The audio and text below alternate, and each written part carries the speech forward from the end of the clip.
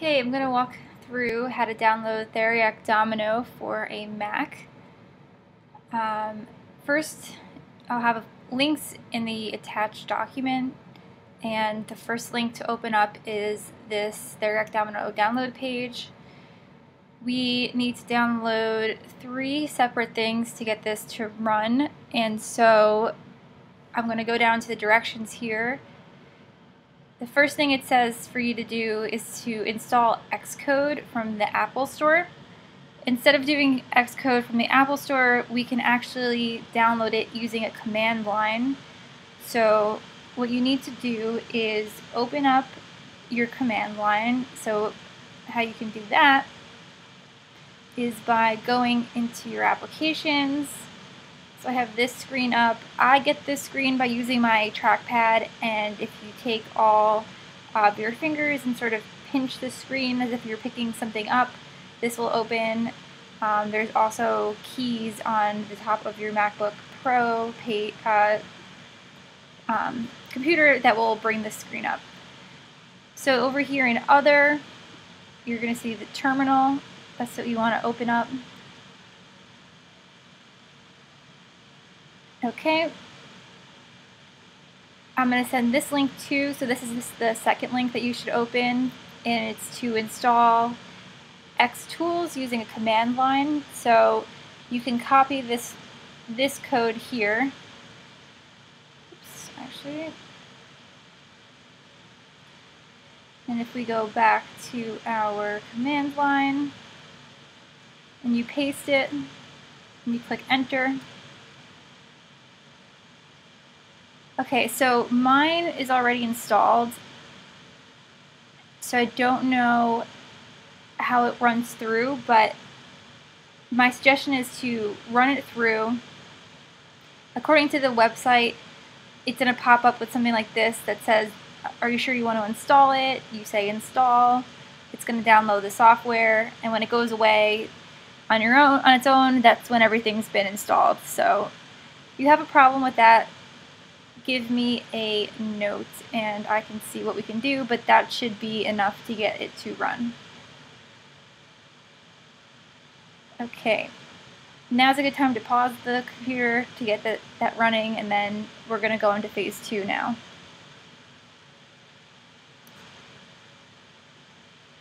Phase 2 says to download the appropriate G-Fortran installer. So if we go ahead and follow this link, you can see that their options are for Windows and for Mac. So we can open up this link here, and you're going to see that there's the Fortrans for the different operating system. So find the appropriate operating system for your computer and download it. For me, it would be Sierra, is what I'm running right now. This would be the Fortran that I would install, so you can take a minute now and follow the directions to install that.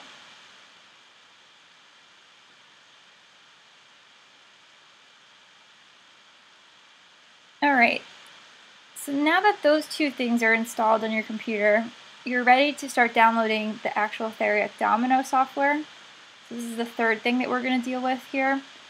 So if you scroll down to the bottom, you see download for Mac OS. We have this zip files named programs and another zip file for working. You're going to want to download these 2 files and unzip the directory. I've already gone ahead and done that, and so when you do those 2 things, you get one file that has programs and the other that has working. So these are the 2 screens that should be up on your screen right now. I'll give a second for you guys to do it. Okay, what's important in this part is that you take these 2 files, so right now they're in my downloads folder, and what you're going to want to do is open up another Finder window. So you can go down here to new Finder window, you want to click on Devices, and you want to go to your MacBook, and then find your home screen. So this is Users, and then Caitlin Suarez, so the little home symbol, you want to find your name, and go ahead and open that. So at the moment I actually have hidden files being shown right now, but I can unhide those just for a second here. They'll be important in a minute. So create a new folder in your home directory and label it Theriak Domino Mac.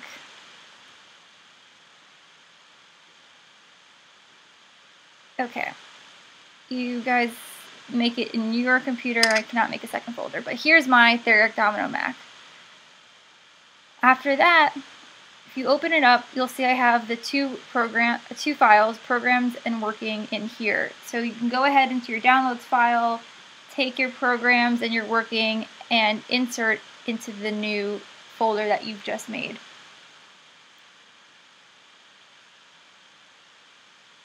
Okay. The next thing you have to do is open up the workings folder. You're going to see something called the bash profile. So let's get rid of this. This is something that has to get copied. So you can copy your bash profile and paste it in your workings, in your home folder. So go back to your name and then paste it in here. So usually I just Command V to get things to paste where I want it to. So this is that bash profile. The next thing you need to do is open it. So if you right click and say open with, now you can open it with text edit. That will definitely work. I use something called Text Wrangler sometimes, but either way, it doesn't matter. Just a text application to open up the profile. So this is the part that's important, and if you have problems with Theriak Domino, it's probably going to come back to this part.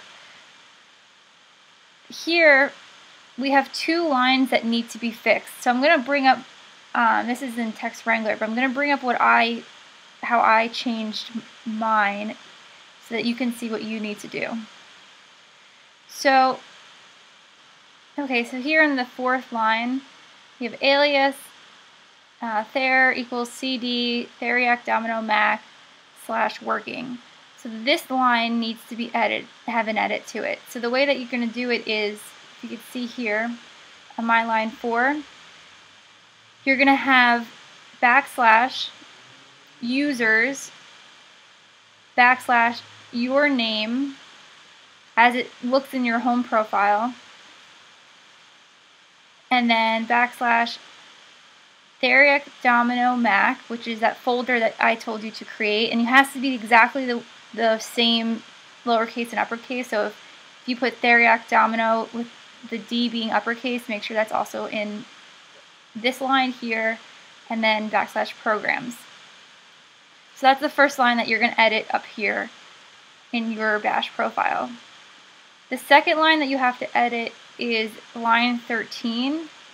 So here it says export Therdom is equal to users, and then it says Cappy on yours, but you have to change it to your name again, the same home profile, and then this Theriak Domino Mac and programs.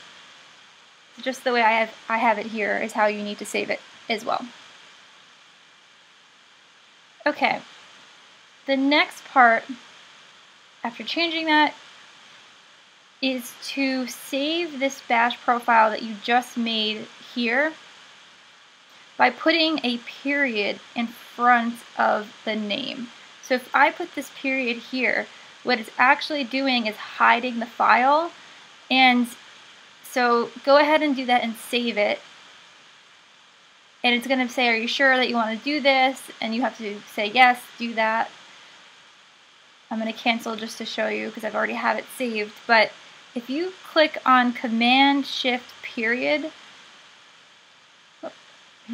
Command-Shift-Period, it opens up all of these hidden files that have the period in front of it. So you'll see here, this is the bash profile that I have installed on my computer, and that was what I was just reading off to you. And you can see this is the one I had just copied in for the demonstration. So go ahead and save it with a period in front after you've made the edits. And if you ever need to find it again, because it will disappear, like I said, it's Command-Shift-Period, and you can find that file once again. Alright.